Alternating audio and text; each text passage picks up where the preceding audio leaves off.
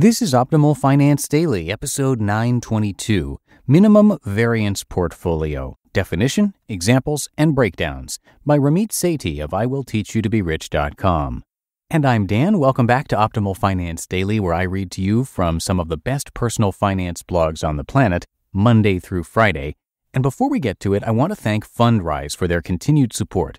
Fundrise enables you to instantly access high-quality, high-potential private market real estate projects, from high-rises in D.C. to multifamily apartments in L.A. And each real estate project is carefully vetted and actively managed by Fundrise's team of real estate pros. Fundrise is the future of real estate investing, so visit fundrise.com/OFD. That's fundrise.com/OFD to have your first 3 months of fees waived. For now, let's get right to the post as we start optimizing your life.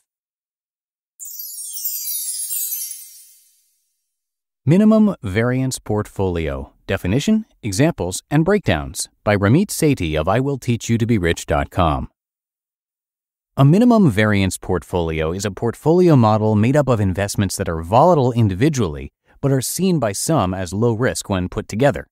This portfolio model might not be right for individual investors, though. In fact, we don't recommend you build a minimum variance portfolio, especially if you're a beginner. But we believe that you should get a full look at what a minimum variance portfolio is before you make a decision. Personal finance is filled with varying perspectives when it comes to these advanced topics. It's important you understand how and why certain things are before you jump into them. What is a minimum variance portfolio? At its core, a minimum variance portfolio mixes investments with low correlation. Correlation measures how much two investments move with one another. For example, a very simple minimum variance portfolio could be 50% stocks and 50% bonds, as they are two investments with very low correlation to one another. Stocks are highly volatile, where bonds are mostly consistent. Finding the exact correlation, known as R-squared for you math wizards, requires advanced knowledge of data and mathematics, so we won't get into it in this article. However, it's good to know about its utility when it comes to minimum variance portfolios, and it's a fun term to throw around at cocktail parties so you sound smart. Most minimum variance portfolios vary from a traditional portfolio mix of bonds and stocks. Rather than investing in a mix of low-risk, bonds, and high-risk, stocks, it's a mix of highly volatile individual securities with low correlation. The logic goes, by mixing a set of volatile securities that don't tend to move with one another, an investor can hedge against losses while maximizing earnings. So let's take a look at a few examples of minimum variance portfolios now to see it in action. Examples of minimum variance portfolios. If you had a portfolio that was 100% U.S. small cap stocks or 100% U.S. large cap stocks or 100% international market stocks, that would be considered a very volatile portfolio, as those are risky investments individually. However, if you had a portfolio that was 30% U.S. small cap stocks, 40% U.S. large cap stocks, and 30% international market stocks, you'd hedge your risks since those investments have a low correlation to one another. That means that this portfolio is built on the belief that if small cap goes down, it likely won't affect the international market. Remember, you don't necessarily need to have a mix of highly volatile investments to have a minimum variance portfolio. You just need to have low correlation between your investments. However, that's what people refer to when they talk about minimum variance portfolios. The most important thing when it comes to investing. Like we said before, we don't recommend this for the typical investor. This is a highly advanced topic for investors who really want to get into the nitty-gritty of their portfolios. The returns you stand to gain just aren't worth building it, especially when there are simpler approaches to investing that will still help get you rich. Instead, what we recommend is focusing on one of the most important things when it comes to investing: asset allocation. While it's important to diversify within individual assets like stocks, it's even more important to allocate across different asset classes like stocks, bonds, and cash. When you invest in any one of those asset classes, it's a dangerous game, especially over the long term. This is why asset allocation is so important. When you consider how you want to set up your asset allocation, you need to think about the returns of each asset class. Higher risk generally means higher potential for reward. This means two things. If you want to get rich, you'll probably fail, and big. And two, you need to have a variety of assets in your portfolio. A 1991 study discovered that 91.5% of the results from long-term portfolio performance came from how the investments were allocated.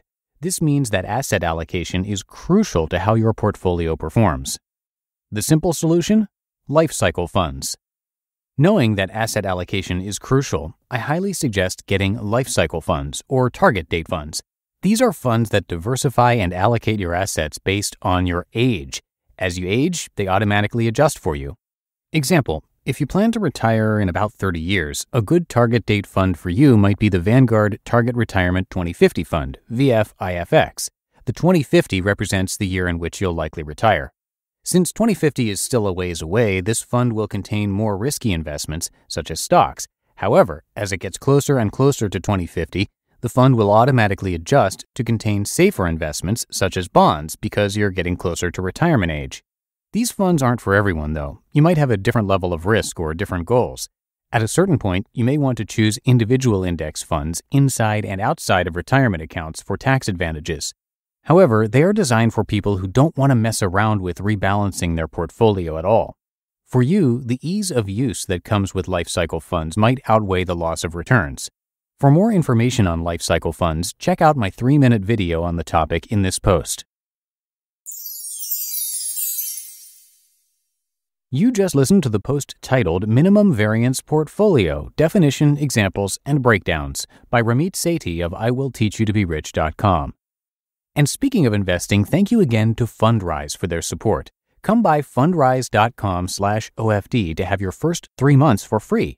Private market real estate has historically provided excellent ongoing cash flow even as it supports long-term growth. Private market assets like these are a strategy for diversifying beyond public market investments and even other kinds of real estate, like publicly traded REITs.